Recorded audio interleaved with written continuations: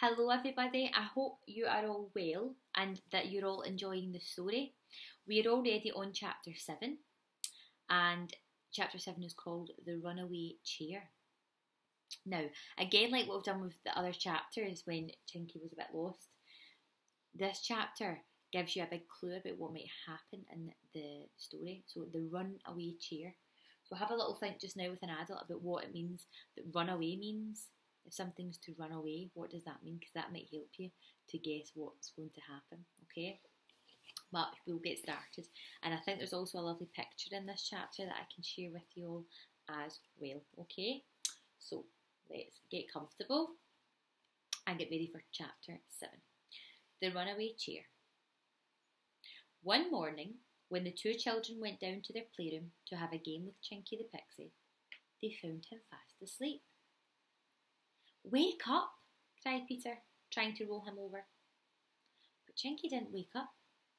He was breathing very deeply, and he had quite nice red cheeks.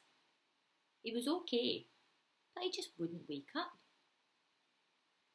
"What's the matter with him?" said Molly, a bit puzzled.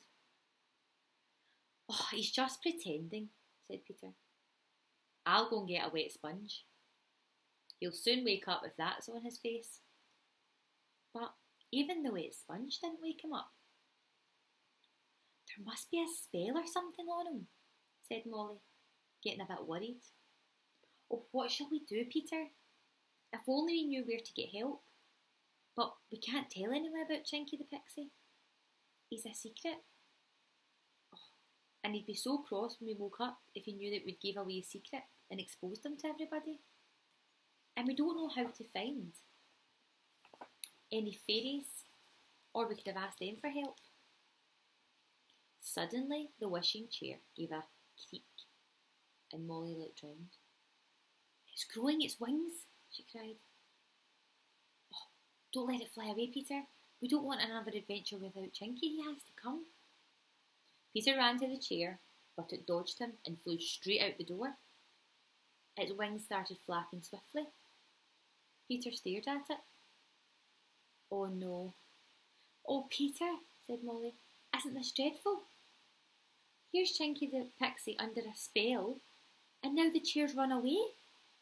Oh, what an unlucky day this is." "Well, it's gone," said Peter. "Now what are we going to do about Chinky the Pixie, Molly?" Just then there came the sound of a cautious little tiptoe.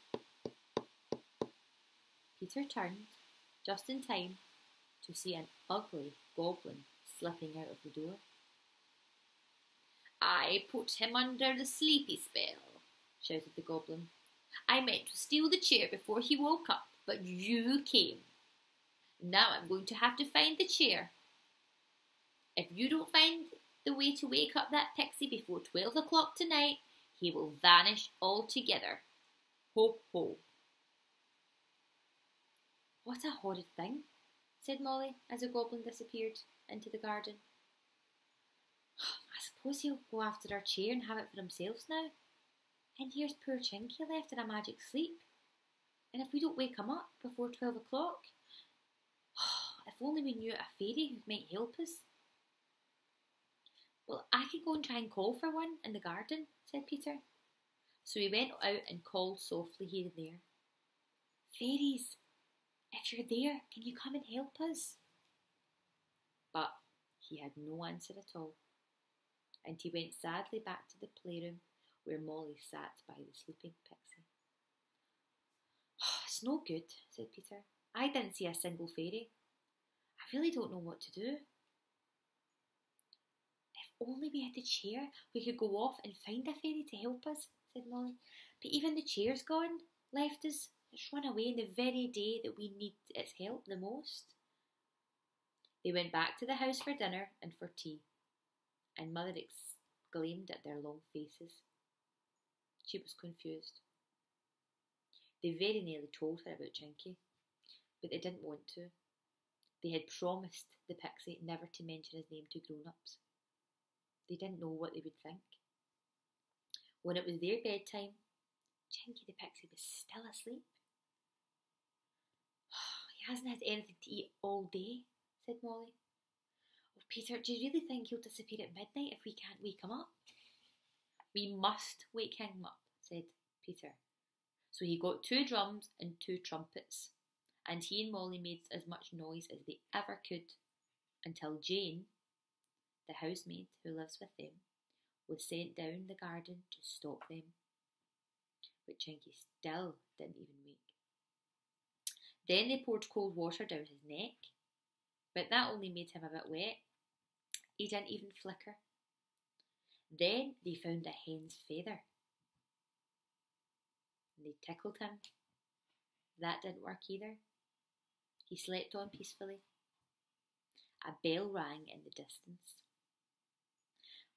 Oh dear, there's our bedtime bell, said Molly in dismay.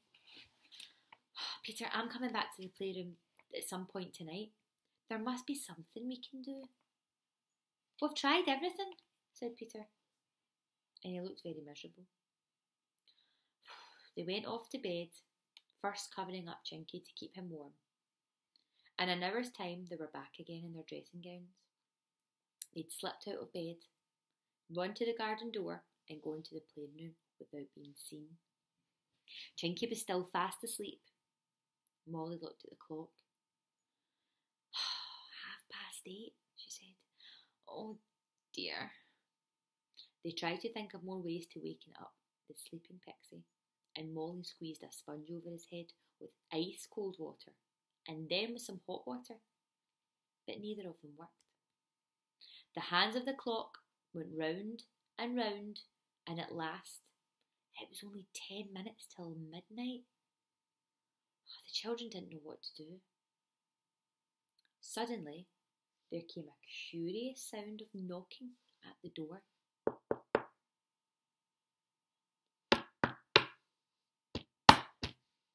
It sounded more like kicking. Peter ran to it. Outside was their wishing chair. It was soaked through due to the rain. It had found the door shut and kicked at it with one of its legs.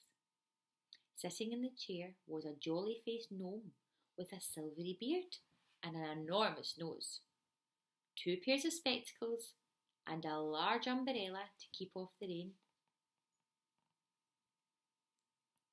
Who are you? Asked Peter. Oh, don't bother him with questions, said Molly. He's a fairy of some sort.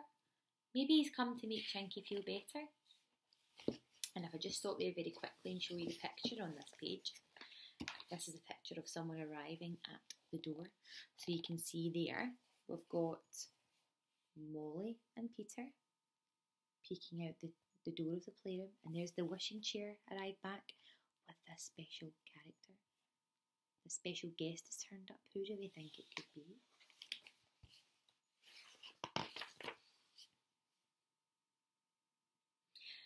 Yes, said the gnome, putting on a 3rd pair of glasses. This chair knew where I lived and flew 133 miles to fetch me. I am only just in time. There are only 7 minutes till midnight, said Molly. Please be quick. The little gnome doctor rolled up his sleeves. He took a towel and a piece of soap, and then he washed Chinky's face very carefully on both sides. Then he brushed the sleeping pixie's eyes with some air, and then he took a peacock's feather and dusted them down. He put a peculiar smelling yellow ointment on them too. Oh, do hurry, said Molly. It's almost midnight. The clock's going to strike. It's 1 minute fast, said the doctor. He took a big black ball from the air, opened it, and put a blue powder inside it. He struck a match of light and put it to the black ball, and there was a huge explosion in the room. The playroom rocked and shook, smoke everywhere. It didn't smell very nice. When it cleared away, the 2 children saw, to their delight, that Chinky was sitting up. He was awake. and looking astonished. "Who made that horrible noise?" he said. "Hello, Doctor. What are you doing here?" "Just going, so goodbye," grinned the little gnome. "See you someday." And he jumped into the wishing chair, which at once flew off with him again. Chinky the Pixie ran his finger around his collar and frowned. "Why am I all wet?" he asked. "Oh, Chinky, please don't be cross," asked Molly. "We were quite worried about you. A goblin put you under a sleepy spell, and the clever wishing chair went to fetch that gnome doctor. Just in time, he fixed you and made you wake up." "Oh, so that's it, is it? No wonder I feel so hungry. I've been asleep all day. Can you find me anything to eat?" "I think we've got some rolls and some apples in the cupboard," said Peter, delighted to see Chinky awake again. "Oh, we'll have a fine feast tonight." And so they did. And they didn't go back to bed until the morning. No wonder they slept late the next morning. They had been up all night having a feast. Chinky didn't know. He was up bright and early. He had enough of sleep and didn't need any more. And that is the end of that chapter. So, that is interesting because when I saw the chapter named The Runaway Chair, I was thinking that the chair had been a bit tricky or a bit, trying to play a little trick on the children and run away to go somewhere and on an adventure on its own. But actually, the chair was being kind, and the chair knew that Pixie needed some help and went to get the gnome doctor. What a lovely thing to do. I want you to have a think. How do you think the wishing chair knew where the gnome doctor would be? How do you think he knew where to find him and who would help Pixie?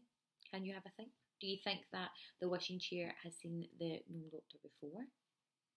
Who knows? Have a little think and you can let me know.